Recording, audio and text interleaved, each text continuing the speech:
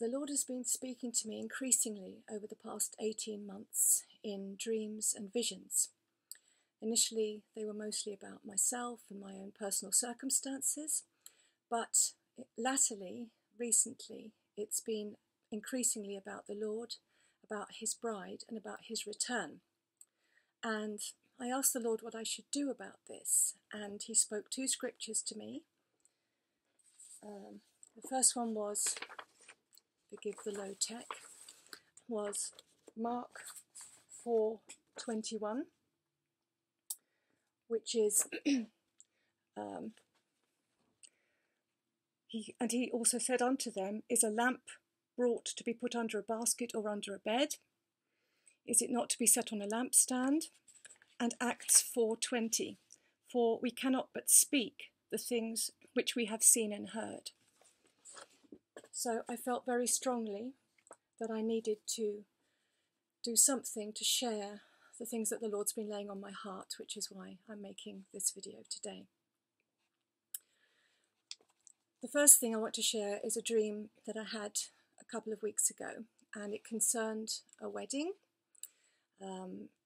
It was my wedding. I have to say I've been married for nearly 25 years, so I know that it's not an up-and-coming event for me in that sense, personally. But it was about, I was going to be married, but I had this sense that I wasn't ready for the wedding, and I felt very anxious and concerned about it. And when I woke up, I asked the Lord, I said, am I in some way not ready for your return?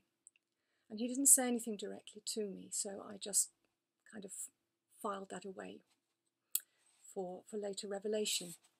And then I had another dream about a week ago that was really, really clear. I was getting married, I was in a church, and I was in the vestry, and all the guests were assembled in the main body of the church. And they were waiting, and I had a sense I'd been keeping them waiting for quite some time. In fact, I knew that I had been keeping them waiting for an hour and a half, which is 90 minutes. Now, biblically, the number 90 has a significance, and it represents from what I can find out from my research, it represents the sifting or the suffering of the saints, and also what the saints do while they're waiting for Jesus' return. So that seemed very relevant and opposite. So they were all sitting waiting, and I was in the vestry. And I had my wedding dress, and there was nothing wrong with my wedding dress, that was fine. But I suddenly became aware that I was lacking certain things. First one is a little bit embarrassing. I realised I didn't have any underwear on. And the second thing I realised was I didn't have any shoes. And the third thing I realised was I didn't have any jewellery, and I really needed my wedding pearls. And so I had to ask my husband to please go home quickly, my husband that I've been married to for 25 years nearly, and get these things for me and bring them for me. Then the third dream that I had, which was a couple of days afterwards, I dreamt I was not in a church at all, but there was a wedding going on. It was one of these wedding venues that people prefer to go to if they don't want to get married in church. So it was something like a castle or a stately home. It was a beautiful venue, but it wasn't a church. And I was in this room where a couple were supposed to be getting married, excuse me, and I noticed it was painted very, very white. And the thought came to me about whited sepulchres. And they were sitting with their back to a very big window, and there was a veil over the window. There was no wedding ceremony, there were no guests, and all there was a photographer in front of them taking lots and lots of pictures. And I was in the room, and I had the sense that I was in the wrong place. This was nothing to do with me, I really ought not to be there. And so I was trying to sneak out of the room without making a noise and disturb what was going on. But I wasn't successful, and they noticed me. And they took all these photographs, and they were not really particularly nice photographs. They were just the sort of thing that you could, holiday snaps that you get developed at the chemist's. And they handed me a big stack of them to look at before I left. And I was aware that there were 180 of these photographs. Well, the interpretation I have for these dreams, the first one is the dream where I just had the sense that I wasn't ready, reminded me very much of the scripture about the foolish virgins. And I can bring that to you here. That's Matthew 25, 6 to 13. I'll try and hold it up so you can see. And at midnight a cry was heard, "Behold, the bridegroom is coming. Go out to meet him." Then all those virgins arose and trimmed their lamps. And the foolish ones said to the wise, "Give us some of your oil, for our lamps are going out." But the wise answered, saying, "No, lest there should not be enough for us and you, but go rather to those who sell and buy for yourselves." And while they went to buy, the bridegroom came, and those who were ready went in to the wedding, and the door was shut. Afterwards the other virgins came also, saying, "Lord, Lord, open to us." But he answered and said, "Assuredly I say to you, I do not know you. Watch therefore, for you know neither the day nor the hour in which the Son of Man is coming." So the foolish virgins had not got oil in their lamps, and the oil, of course, represents the Holy Spirit. And they turned to others and asked if they could have some of theirs. And in the end, they were not allowed to go to the wedding. And I feel that the Lord is saying that he's coming back and his church isn't ready. And one of the things is that they're neglecting the Holy Spirit. Over the last week or two, the Lord's spoken to me a lot about the Holy Spirit. And it's reminiscent also of Revelation, which says, "May the church listen to the things that the Spirit is saying to the church." And the church really does need to start listening to the Holy Spirit and being led by the Holy Spirit. The interpretation of the second dream, well, I had my wedding dress. Now, the Lord provides us with our white robes, the robes of righteousness. It is only through his sacrifice, through what Jesus did for us on the cross, that we may receive his righteousness when we repent of our sin and we give our lives to him. So there was nothing wrong with what he'd provided me with. He'd already done everything, but it was me. I was not making myself ready, and I did not have, well, first of all, I did not have my underwear.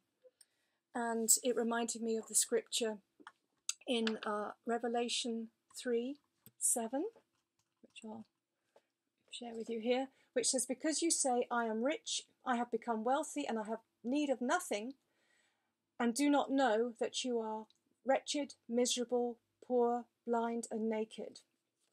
So there are those in the church that think they're okay, but actually they are deceiving themselves, or we are deceiving ourselves. We all need to sort of take all these things to ourselves and seek the Lord as to where we stand. Also, I didn't have any shoes, so I was not shod with the gospel of the preparation of peace. I believe that the church is perhaps neglecting her duties in regard to the gospel. And without shoes, you're going nowhere. You can't go anywhere. And the third thing was my wedding pearls. It was very clear that my jewellery that I was lacking was pearls. And pearls represent the word of God, his words of wisdom.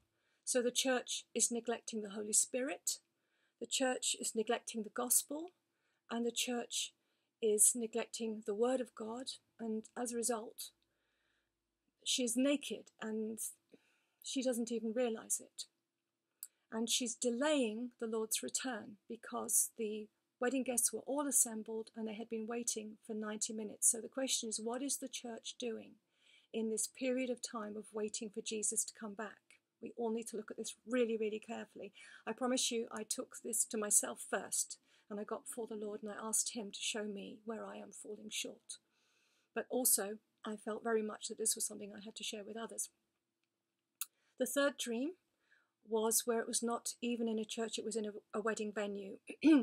And this, I believe, is for the apostate church, where we've gone even beyond where the other churches that I've spoken to you about were lacking. They're in a beautiful venue. I mean, I was struck by how beautiful it was. I was there. I thought, oh, this is lovely. This is gorgeous. And there are churches out there that are trying to be, I believe it's called seeker-friendly, and they are trying to make the gospel look appealing to the world. And in so doing, they're compromising. And the whiteness of the walls, the Lord spoke to me and said, they are as unto whited sepulchres. But inside there are dead men's bones. And the wedding couple were not even wearing the white clothing that they needed, the righteousness of Christ. They were in dark, ordinary, casual clothes like black jeans. That reminded me of the scripture where in Matthew, where it says, Matthew 22:11-13, but when the king came in to see the guests, he saw a man there who did not have a wedding garment. So he said to them, friend, how do you come in here without a wedding garment? And he was speechless. Then the king said to the servants, bind him hand and foot, take him away and cast him into outer darkness. There will be weeping and gnashing of teeth. That's a very, very serious word for the church to hear, and the church needs, the body of Christ, we, those who call ourselves Christians, need to check out where actually are we. The church I saw in this third dream was a church that didn't even want to get married in church at all. It didn't even want to be in the church and want to be part of the church. There was no wedding vestments. There was no ceremony. It was all about the trappings. They were sitting with their back to the window. They had turned their back on the light. Jesus is the light of the world. They turned their back on him. There was a veil over the light. So the light that they were presenting was veiled. It was dimmed down. It was watered down. And that speaks of the apostate church, the compromising church. Also the photographs. I felt that all they wanted really were the trappings of the wedding. So they were having the photographs done. It was all about the show, And the stack of photographs that I was given, that there were 180 of them, the meaning of 180 in the Bible and biblically is repent. It's like turning 180 degrees. There needs to be a 180-degree turn, repentance. And the only word that the Lord has to say to the church that is in that state is repent. So those are my three dreams. And the important thing is that the church needs to make herself ready. In Revelation 19, the word says, Revelation 19 says, let us be glad and rejoice and give him glory, for the marriage of the Lamb has come, and his wife has made herself ready. The Lord gives us our garments of righteousness, but the rest of it we have to do. It's about the bride making herself ready. And to do that, we need to be filled with the Holy Spirit. We need to be listening what the Spirit is saying to the churches. We need to make sure that we are not lukewarm. We need to be repentant. We need to be walking closely, living by the power of the Holy Spirit, listening to him each day. We need to be in the Word, searching the Word of God in a Berean fashion. Those are the pearls of wisdom. And we need not to neglect the gospel. It's not about us only, our relationship with Christ. It's also about going out for the lost, because that's what Jesus paid the high price for. So we must do business directly with the Lord. I feel it's very, very urgent. And I spent a day, as I say, I've had other dreams as well, which I'm going to share in a minute. But I spent a day in prayer and fasting this week to really seek the Lord. Is there anything I need to do personally? And I would urge you to do the same, please. And also to what I should do about these words that he's giving me for the church. There were also some very other significant dreams that I've had which are connected to these dreams that I'm sharing. And the first one that I had was very strange. The Lord showed me in a dream, showed me this. 26 ... 26, like a digital clock. And I had the sense in my spirit, in my dream, that it had to do with time. It wasn't just a scripture. It had to do with time. And then I dreamt some other things. And then just before I woke up, the Lord showed it to me again. And I heard him say, now remember this. And I spent some time seeking the Lord about this, what it actually meant. And I found some interesting things in my research about what the number 26 actually means. I understand that 26 in Hebrew is written like this. I have to put this up for you. So I don't speak Hebrew, but it's written with two Hebrew letters, Kaf and Vav, and it means the power of salvation. And to write 26 in Hebrew, they wrote two Hebrew letters, Kaf and Vav, and these signify an open hand with a nail. The power of salvation is pictured by Jesus' hand being nailed to the cross. 26 is the number signifying the power of salvation. The Hebrew word salvation is Yeshua, which is Jesus' Hebrew name. Thus, the power of salvation is also the power of Jesus. Likewise, the Hebrew name for Yahweh carries a numeric value of 26. So I felt that, well, I did seek the Lord for revelation about this. 26, ... 26, it looks like a digital clock, and the word Yahweh is 26. So we have Yahweh ... Yahweh, and it's to do with the power of salvation. It's to do with Yeshua as well. And when I was praying and fasting about it, the Lord just suddenly gave me the revelation really clearly. He said, it's God's clock. So this is about timing and about time, and hence why the urgency is there. It's God's clock. And then 2 days later, the Lord woke me up in the morning, very early. Very early for me.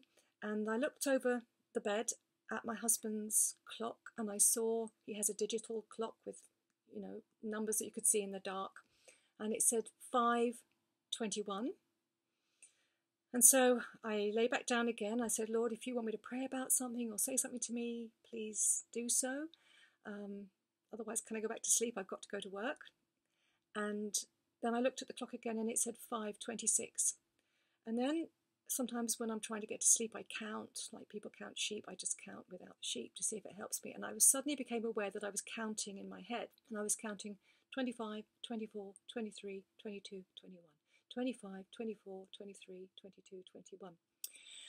And as I did so, the Lord spoke to me and he said, the countdown has begun. And the number 5 in the Bible signifies grace. And it was as if the 5 stood for the period of grace that we have been in since Jesus first came 2,000 years ago, up till when he comes back. So we had 5:25, then we had 5:24, then we had 5:23, and so forth. So it's covered by grace, but it's counting down. The period of grace is counting down. And I did research the other numbers, 25, 24, and so forth. I won't go into it in too much depth because there are different opinions about what these numbers actually mean.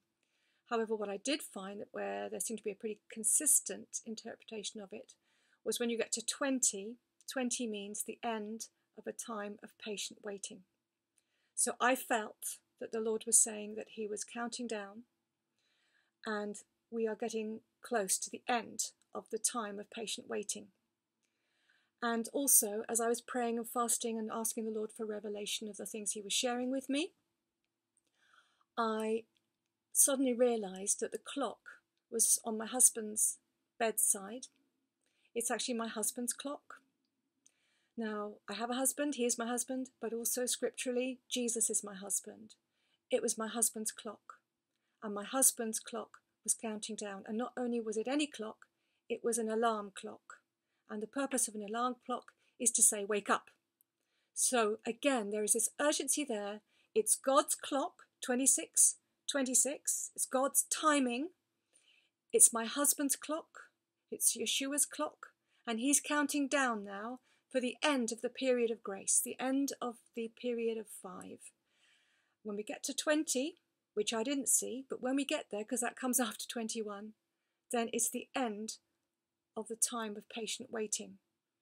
And it's his clock, and it's an alarm clock. And again, he's saying, church, wake up. The time is coming to an end. I am coming back.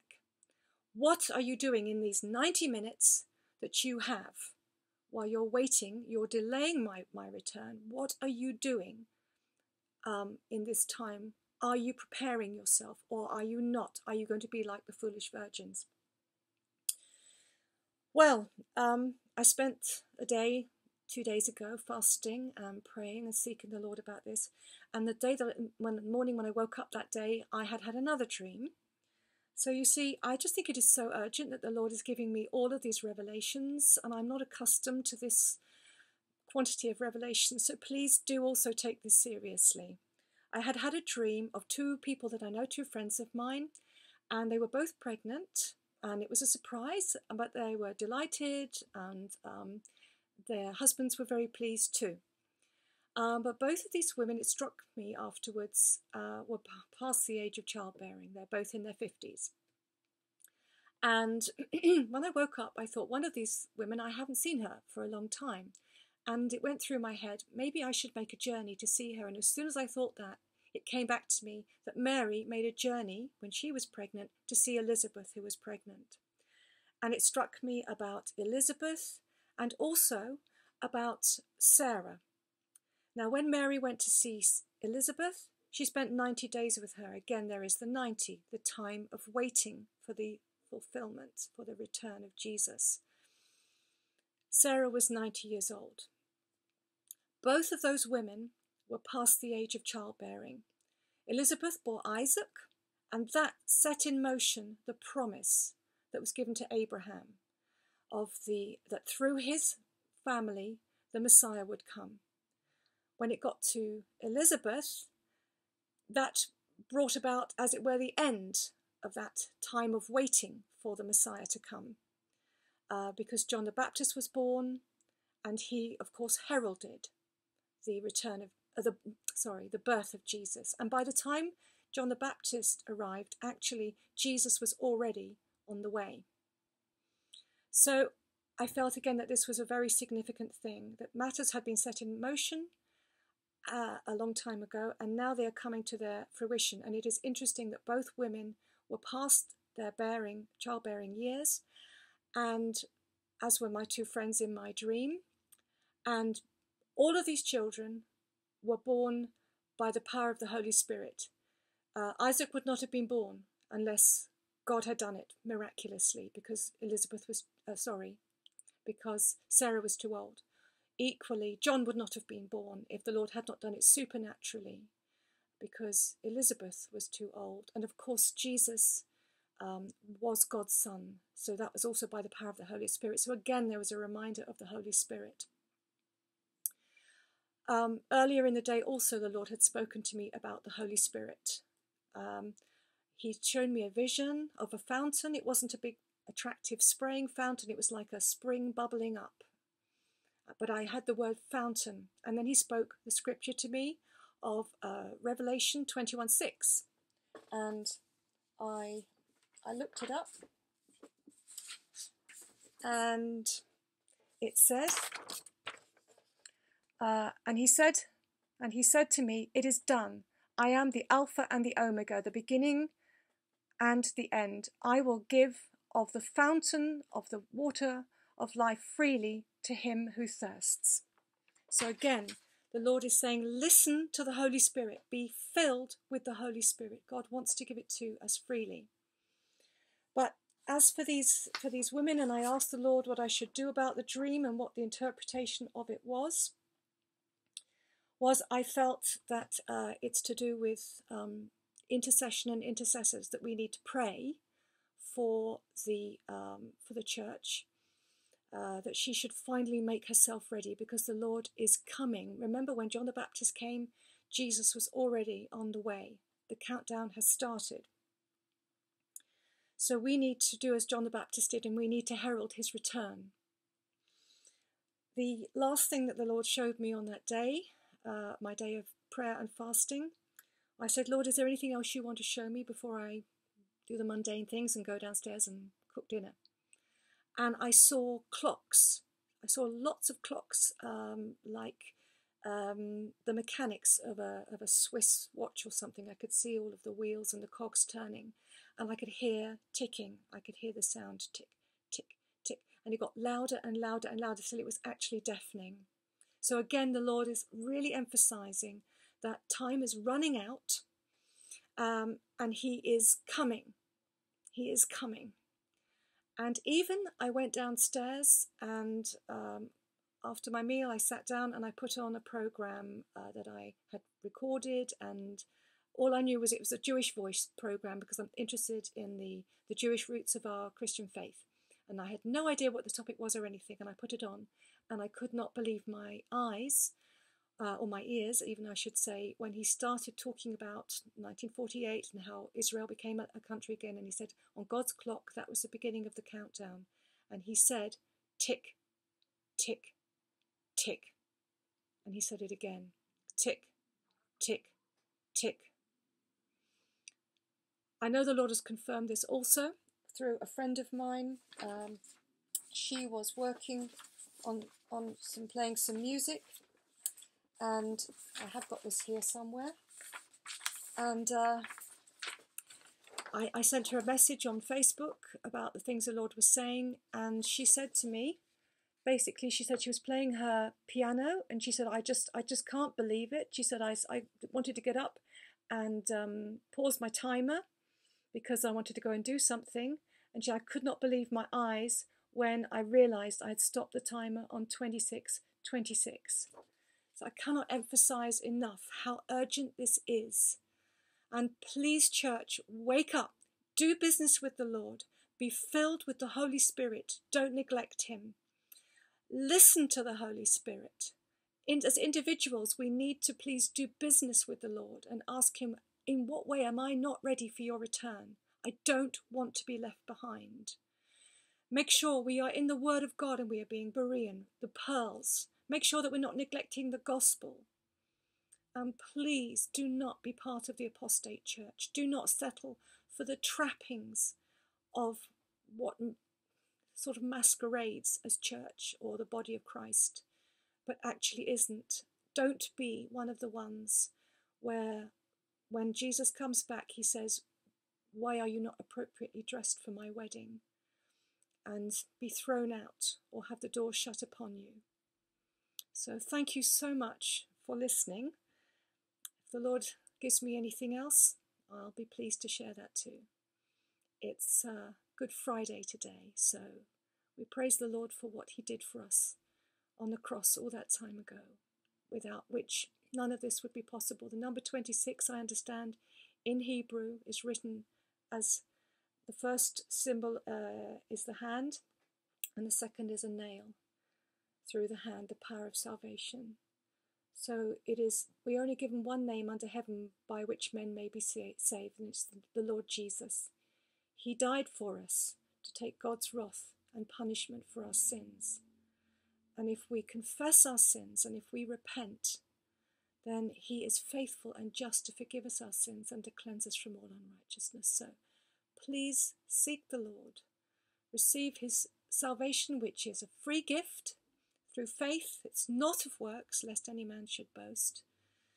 And seek the Lord as to how you can be close to him and hear his voice as he speaks to you by his Holy Spirit in these last days. God bless you. Thank you.